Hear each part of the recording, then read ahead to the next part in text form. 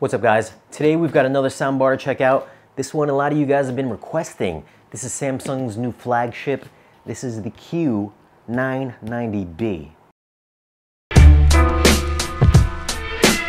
So shout out to Robert for sending this over for me to review. Thanks Robert. If you guys would like to pick up this soundbar or any Samsung soundbar or any soundbar in general, visit valueelectronics.com. So on the very top is the soundbar by itself. These look like the rear speakers. Here we've got the power cords for the back speakers. And then the back speakers themselves, we get two of these. And inside the accessories box, we get the instructions, two power cords, HDMI cable, wall mounting brackets for the soundbar, batteries for the remote control, and the remote control. And then the last piece is the subwoofer. It's not that big of a subwoofer. Measurement wise, this is 9 inches wide by 16 inches tall by 16 inches deep. So it's not that big. It's a ported subwoofer. So you have the port in the back, and then also on the back we have the power cord inlet, pairing button, and then we have a USB service port. And this is a side firing subwoofer. So the driver is located on the side. Here are the surround speakers, the back speakers. There is a driver up front. There's also a driver on the top. So one up top, one in the front. There's also another driver on the back. So altogether, there are 3 drivers per speaker. On the back of each speaker, you have a wall mount point, you have the pairing button, and then you have the standby indicator and link indicator as well. And on the bottom is the power cord inlet, which you can snake the power cord out of the back if you're going to place this on a stand. So here we've got the soundbar. Let's take a quick peek under the bottom of the soundbar. This is where the connections are. So on the bottom we've got 2 HDMI ins, and there's also an HDMI output as well. And this will support HDR10 Plus and HDR10, as well as eARC. There's a USB service port on the bottom, and then the optical output is also located on the very far end. And on the opposite end, you get the power inlet. Here we've got the selection button. We've got the volume down, volume up, and then we got the mute button. This is an 11.1.4 soundbar. Okay, so altogether there are 3 up front, 2 on the sides, and then there's also 2 on the top. And then each of the surround speakers has 3 speakers in each one as well. Size-wise, this measures 48 inches wide by 3 inches tall by 5 inches in depth. So it should fit a 65-inch television pretty nicely. Or if you want to pair it up with like a 75 or 85 inch, it is going to be a little bit smaller than that. Okay, so this does support Dolby Atmos and DTS-X. This is a completely wireless system except for the power cords. So the back speakers are wireless and the subwoofer is wireless, again, except for the power cords, which do have to be plugged in. So let's go ahead, get this thing set up, and I'll give you some thoughts and impressions. I'm going to be hooking up the soundbar through its HDMI eARC input into the TV's eARC. The subwoofer is in the front left corner of the room, and both surround speakers are behind my chair on stands. Be sure you leave a few feet from the side of the surrounds so that the side firing speakers aren't blocked by the wall. I'm also going to place the soundbar directly underneath my TV. If your surround speakers have a blinking blue light, you'll have to hold down the ID set button for 5 seconds and hold up on the remote control till the light turns solid blue. If you have the same blinking light on the subwoofer, just follow those same steps and it'll connect. Let's have a quick look at the settings. The bar's got an auto EQ function which will calibrate the subwoofer's bass. Space Fit will optimize the sound according to your space. AVA will listen to the background noise and adjust the dialogue to keep it clear. There's Voice Enhance, a night mode, sync delay adjustment, and a surround mode which you can specify if you have the surround speakers hooked up or just the fronts. There's a bass and treble control and 4 sound presets. There's standard mode, which does not upmix, while adaptive sound, surround, game pro all upmix to 11.1.4. Now by holding down the settings button on the remote, you can access the 7-band EQ. It's got 150, 300, 600 Hz, 1.2K, 2.5, 5, and 10K.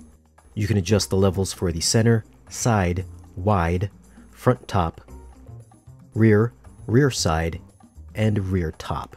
You can go from a -6 to a +6. The subwoofer can also be adjusted from a -12 to a +6.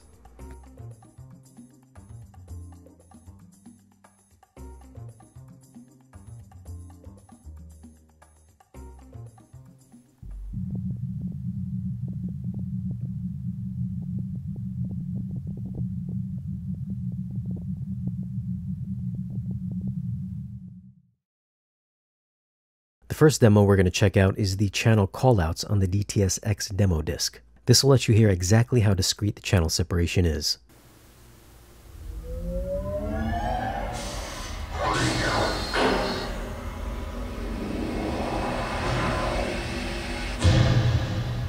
Left front, right front, center, left side surround, right side surround, left rear, right rear, left front height, right front height, left rear height, right rear height. Well, the left, center, and right channels were clearly separated. The top left and right channels sounded pretty convincing as well. It's almost as if the voice was floating between the middle of the TV and the ceiling, so it isn't perfect. The back left and back right speakers were perfect, but the top left and top right sounded very much similar to the front tops, so the voices floated between the ceiling and the top of the speakers. The side channel callouts was impressive and sounded like they were a few feet to the sides of my chair. Next, I threw on the helicopter demo off the Dolby Atmos demo disc. For this demo, you're supposed to hear the helicopter move counterclockwise above your head.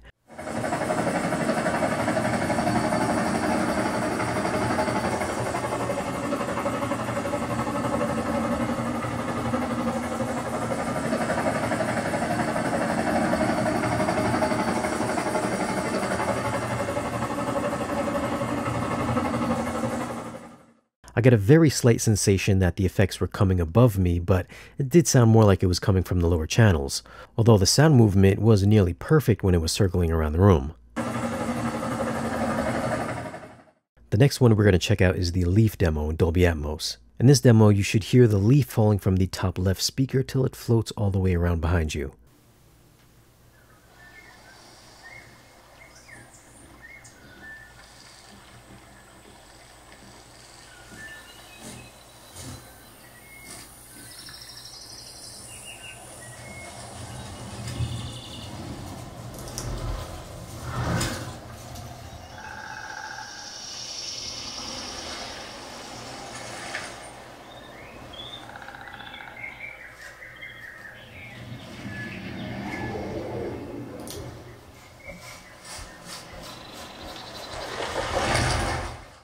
This demo was far more convincing than the other one, and the detail was so good I actually heard the leaf float above and behind my head.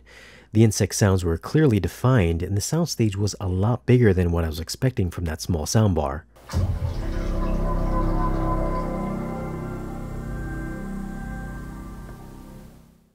Next, I wanted to see how good the upmixing worked, so put it on surround mode and adaptive sound. This will take the 7-channel soundtrack and mix it up to 11.1.4.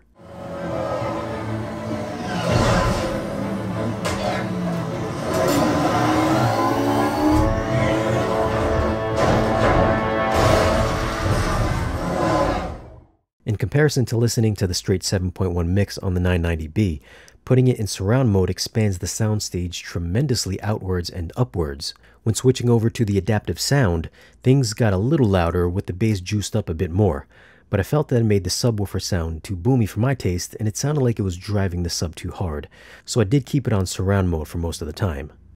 I know a lot of soundbars can struggle with center channel intelligibility, but this one remained solid whether it was a quiet dialogue-driven scene or when people were talking during big action moments. Hey, are you seeing this?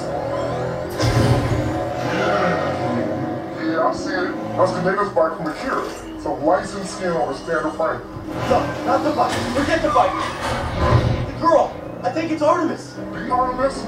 The six-foot fixer? I've seen all her walkthroughs, her Twitch streams. On other soundbars I've tested, the center channel can sometimes get drowned out during the action scenes and then come back to life when things die down. I didn't get any of that on the Samsung. It remained at a constant level at all times. Now, of course, given the small size of these speakers, voices can sound thin at times and even a little hollow, and the louder you push the bar, channel separation starts sounding more like it's coming from the bar itself. So in turn, you have a very long center channel. That's always been a shortcoming with soundbars by trying to pack in so many speakers in a small enclosure, so try not to get too crazy with the volume, or else channel separation is going to suffer. At the time of this video, the Q990B is selling for $18.99, although it might be on sale. One issue that popped up from time to time is that the subwoofer would disconnect occasionally. I kept it away from any routers, so I'm not sure what the issue could have been, though I never had this issue with any of the surround speakers. That being said, I thought the subwoofer was a little bloated, but I felt it blended in well with the system as a whole. The high channel effects could be hit and miss, but I thought the upper atmospheric effects was always a noticeable presence with well-mixed soundtracks. The lower channel surround development was very convincing, and channel movement was seamless. As I mentioned earlier, you'll want to give space around the side of the surround speaker so you don't block those side drivers, otherwise you're not going to get any side channel effects. One thing I would like to see in next year's version are longer power cords, especially for the surround speakers. 5 feet just isn't enough. That being said, this is another very good soundbar from Samsung. No, it's not going to outperform having separate speakers and a receiver. It's for those folks that want to keep it simple and not have a ton of speakers all around their living rooms. This is a simple home theater in a box soundbar system that's easy to set up, and it'll give you a big theater experience at home. So what are your thoughts on the Samsung 990B? Have you heard it, and are you going to pick one up? Leave a comment down below and let us know. Now if you do want to grab one of these, I'll leave links for it down below in the video's description. Or if you want to see one in person, you can always visit Value Electronics or give them a call. Just let them know that we sent you. As always guys, thanks for watching. Be sure to like this video if you found it useful and subscribe if you haven't already. And we'll see you again in the next video.